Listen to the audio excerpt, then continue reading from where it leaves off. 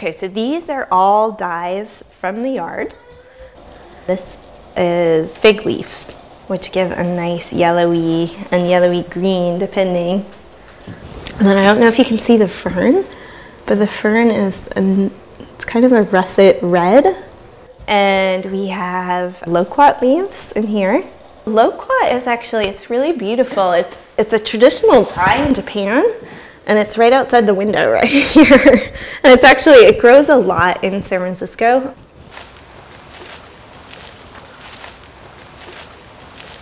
This is a great place to be a plant dyer because there's such an ongoing growing season. Any type of prunus tree, like this tree here, this is a plum tree. Plum trees actually can create beautiful colors both from leaves and bark. There's a plum. And also the skins of plum too. I was a painter in undergraduate and was getting really sick from using the oil paints that I was working with, and so I started doing a lot of experimentation on my own, and I found it pretty difficult because it was either the books were really out of date or nobody knew exactly how to work with it in the art department that I was at. So I just started experimenting a lot, and the more I experimented, the more I started connecting to actually how abundant color is in our environment.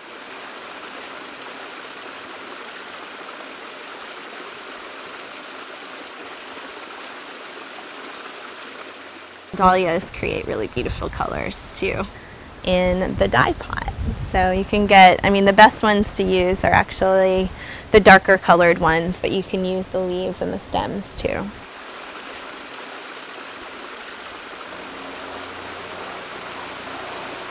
Lavender is an interesting one because you can get yellows to sort of kind of lavender teal colors.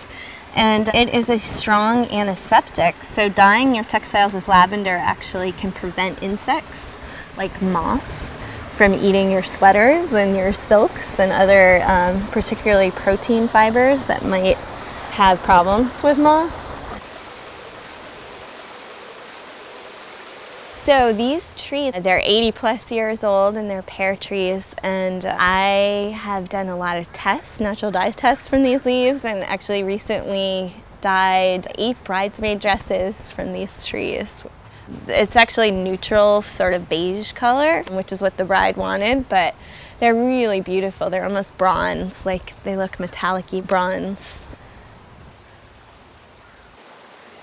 I started working with particularly farms and people in food, and started sharing information and just doing a lot of experimentation. And so you can get some nice reds and pinks from pine cones as well. I mean, a great way of actually discovering very local color and fiber and dyes is to do natural history research and history into Native peoples and what they would have used. Mud is a good dye too. I mean, there's a lot of mud cloth, for instance. In Africa, they use that a lot. And Hawaiians also dye with, well, if you have any kind of iron-rich dirt, it can be a nice binder. California poppy is a native plant to California. It's also a native dye color to people of California, and particularly the roots produce a nice yellowy orange. Oh, she's eating, baby. You really want to also think about, just because it's natural doesn't necessarily mean it's good for you or healthy. So some plants are obviously very toxic, and that's another reason why I like to work with plants that are known edibles. Nasturtiums are really fun to work with too. You can obviously eat those. They're really spicy. If you pound them into fiber, you can get some really beautiful patterns, and almost like the centers of some of the deeper, darker nasturtiums create almost like a lapis blue. Come here, come on. Do you see the fern? She loves this. See the fern. These ferns here, it's the source of the materials for one of our dye baths over there. The ferns turn a kind of russet red color, and it's probably most likely because of the spores.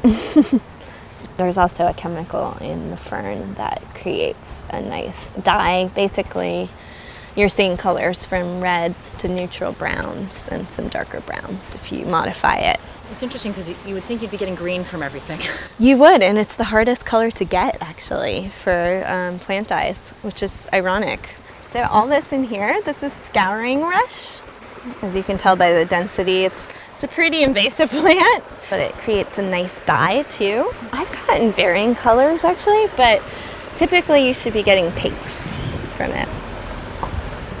I've gotten some yellowy, kind of peachy colors too.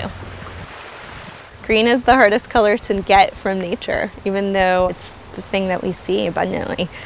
The easiest color is yellow.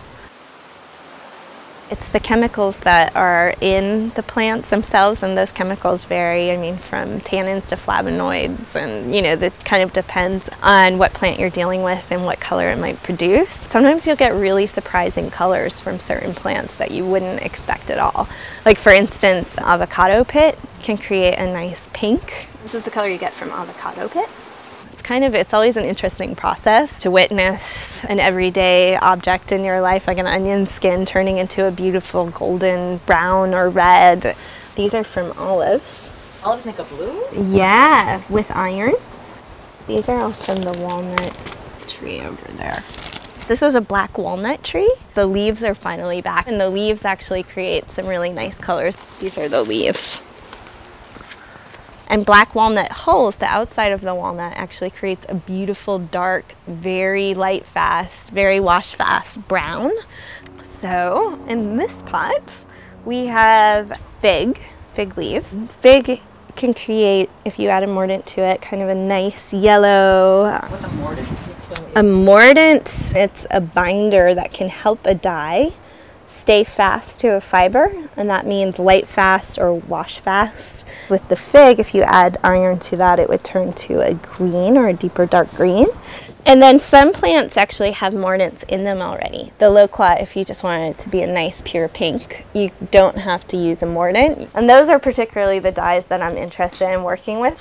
The mordants I choose to work with are iron, which you still need to be careful with, but I usually store it in a container in water so you're not actually ever breathing the powder or letting little beings breathe powder, because it can actually be quite lethal for a baby or a dog. And then in here, this is alum salt. It's a great companion to the natural dyer and can really coax colors out and improve light fastness and wash fastness. So let's show Kirsten what's in here. So we have 2 thrift store items in here. This nice wool coat and a silk top, which will both take the natural dyes very well. If you're a plant dyer, you need to know that you're working with natural fibers. And it actually has been soaking in water because water helps the fiber and the dye connect. And we also neutralized it with some nice pH neutral soap. And the soap kind of will help the dye molecules find the fiber molecules too and bind. Pull this one out. I'm going to a cocktail party tonight, so hopefully we can wear this. That's the immediacy of being a natural dyer. You just come right to your local source. So I'm going to be putting it in the loquat leaves. So you can kind of get a look here. We are going to stick this in. It's a nice color. It's nice to actually move the fiber around. I mean, this is also a good benefit of working with a non-toxic dye that doesn't include a mordant, which this one has no mordant. It's already in the leaf itself. No added mordant, no metal mordant. So I can kind of move the fiber around. It's actually a really nice strong bath in there. And plants, I mean, it's also interesting working with plant colors because at different points of year, color will be stronger than at other points, or at different points of ripeness. So you also want to think about or work with the seasons, much like food. So you can see how this has just been a few minutes, but the longer, typically, you let something sit, the nicer, deeper color you will get. This is This shirt is dyed with black walnut and oak galls. You can see that. Actually, this is from our current collection, but it's natural black alpaca, the top, and then it's dyed with sour grass, or oxalis it's called, and then the bottom is dyed with avocado pit. You like that one, huh? This is the one she likes to wear. This dress is dyed with Japanese maple leaf. Natural dyes have a natural varying quality to it that can almost make it a bit more subtle at points. And this sweater is actually dyed with elderberry, but also even brighter or more alive. It's literally living color. This is dyed with avocado pit at the bottom. In the molecules, you're seeing the color itself. So for instance, if you're looking at a blue, you might also see the opposite of that blue color in there as well. Or if you're looking at something that contains red, you might also see some cool tones. These sweaters are from the clothing line that I have with my dear friend and collaborator, Casey Larkin. This is dyed with blackberry. And then this is dyed with red cabbage. Red cabbage was one of the first dyes I really started working with. This is also red cabbage. During World War II, it was sort of common knowledge that you could use red cabbage as a way to dye your clothing. You know, that was our grandparents, and now in our day and age, people are so odd, including myself, when I first realized that. And that was kind of a political moment for me, even, to kind of bring back that knowledge and that diversity of the source of our materials.